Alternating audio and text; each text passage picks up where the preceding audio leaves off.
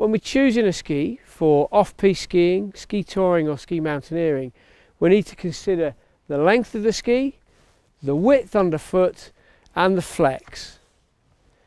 If we choose a ski that's too short for us, when we're carrying a rucksack, skiing in difficult snow, you'll find yourself being pitched forwards and going over the handlebars. If we choose a ski that is too wide underfoot, we will struggle to ski that on hard icy surfaces when it takes a long time to roll from one edge to the other.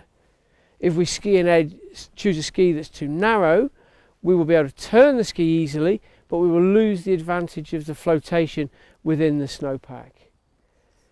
For off-piste skiing in difficult or unprepared snow, a soft flex from front to back gives us a really good advantage.